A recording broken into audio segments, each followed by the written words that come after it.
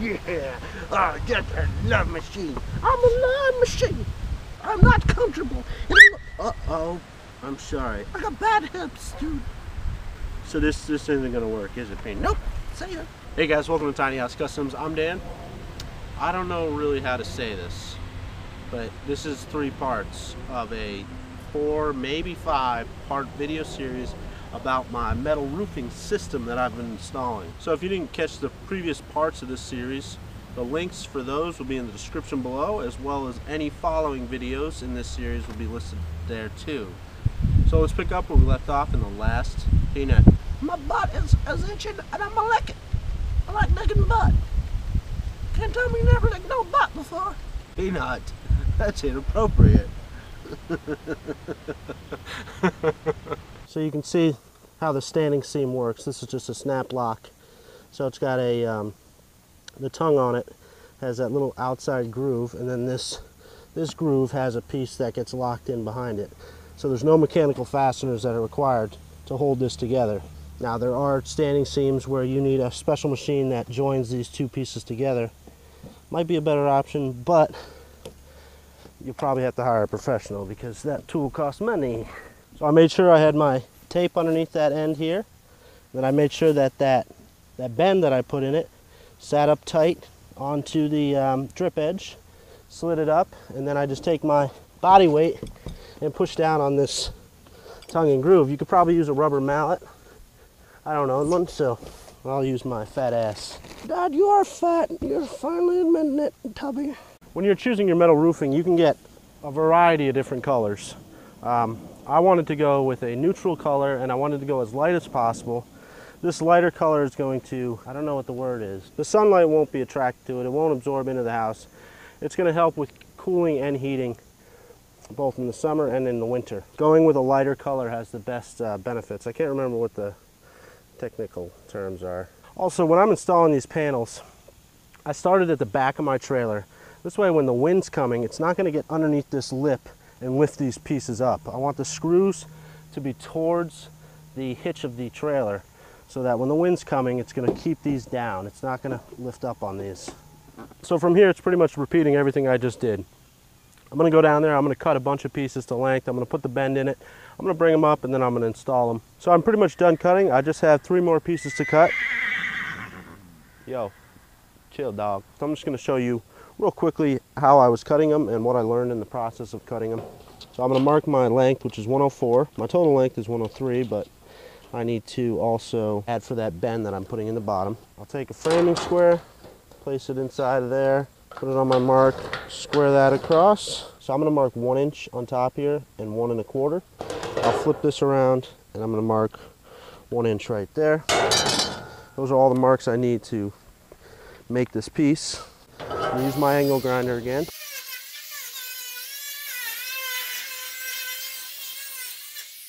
Now that it's cut to length, I'm going to cut it to the 1 inch mark. I'm going to make sure I stop before I get all the way down into that corner. And now I'm going to just separate this. I'm going to put the blade right in that corner and bring it to that mark. Now I noticed that when I install these, that this piece is causing a problem. So that 1 1/4 mark, I'm going to cut down on an angle to this point right here. Now this last one, I want to keep this piece right here. So I need to make a cut coming in right here and a cut right here.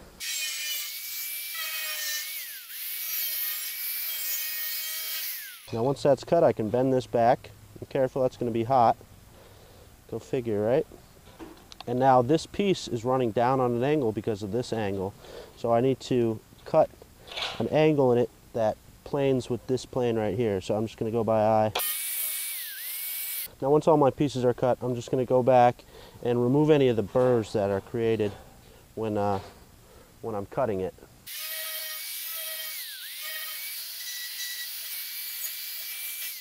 I'm going to use my homemade brake, stick it in there and just wiggle,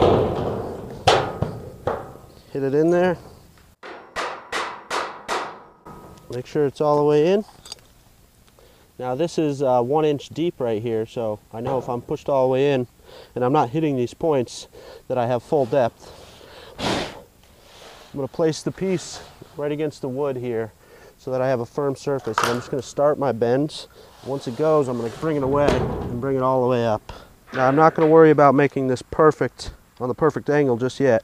Once I install this piece and the drip edge is underneath here, I'll come back with some hand crimpers and I'll cramp this down more. So I've installed a couple of these sheets already, and one thing I noticed is that this double-sided sticky tape causes problems. So I don't want to expose the other side of that tape just yet. I want to install this piece first and then I'll pull that out. So I place this on the top, so just resting on the groove. I put this piece so it's hanging off 1 inch, so that bottom bend is hanging over. I'll push this section down, and then once it's down, I can slide it up. Then I take the rubber side of my hammer and I just set it up all the way. And you could use a rubber mallet to do this, but I found that this works fine too. So you can hear it click in. Now if I lightly pull up on this piece, I can pull this strip out, and I want to stop it right there. When you're putting the screws in, you want to put 1 screw in every single one of these little cutouts that they've made, and you want to make sure the screw goes perfectly straight. If the screw were to go in on an angle, the screw won't sit down flat and it'll be sticking up, and then when you put this next panel on and you press it down onto it, this head of the screw is going to poke. It's not going to poke through, but it's going to bend the metal up. So make sure they go in perfectly straight or square to the roof. All right, so I got to do my last piece. I'm going to do it just like I did the other side. Now I don't want to push this down into the tongue and groove here, because once this thing locks down in there, I couldn't get it off. So it's pretty solid once it goes in. But I'm going to put it roughly where it's got to go. So I'm going to lay this down so it's sitting on top of the groove there, or the tongue, and I'm going to bring it up so it's good where it's got to go side to side, or up and down. And I'm just going to take my pencil. Oh, and this stuff is hot. I'm just going to run my pencil down the length of it. This is definitely a two-man job. You know, if you have somebody else that can come give you a hand for this project, this is definitely challenging doing it by myself. But obviously, I've done this whole thing by myself, so everything can be done by yourself. Okay, ready, go. Let the safety police comment away. So here's my piece. It's got the line on it. I'm just going to double check it with a chalk line. See how good we're running. Looks pretty decent. Got a little dip in it here, but I'm just going to go with the red line just in case my pencil wasn't good. This is my 3rd cutting disc that I've used on this project so far, at $2.50 each. Those little things that you don't think of, that's them right there. So just like that, the other side, I need to install this. Now this has got 2 different colors. When you're installing this, you want to make sure that that color side is going to be facing out, so it's exposed. And I believe, if memory serves me right, you're stupid, you can't go by memory. We all know this. If I stick this in here and I measure here, 3 1/4. What did I have on the other one? So I know from the outside, if I measure in 3 1/4 on the top and bottom, snap a line, that line will represent this inside point right here. So this will get put on just like that. Peanut, are you in the video? I'm not in the video, I'm in the back of the video. Hey guys, did you miss me? Did you miss me? I know you did. I missed me too. I'm a missable type person. Dad, your audio better be working, because otherwise this is useless. Good, it's working. Thank God. I was nervous for a second. Okay, can I go and kill the squirrel, please? I want to eat the squirrels. Oh, Peanut, you laying down? I'm laying down. I've had enough. It's a long day. For shits and giggles, check the center. Checking a couple spots. It looks pretty good to me. When you're installing this stuff, try to go like 6 inches to a foot, because it'll create air pockets and bubbles that you need to work out. Now last time I put this on, I kind of screwed myself, so I'm going to try to pull this back and put it down on there.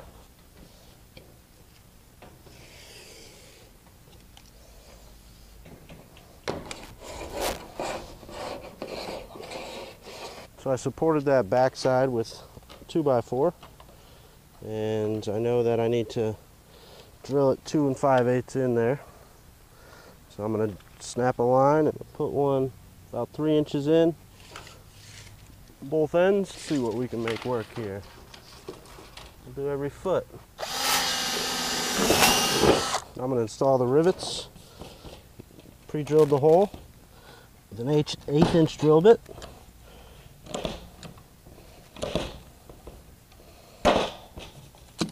I remember when I was, I had to be like 9 or 10.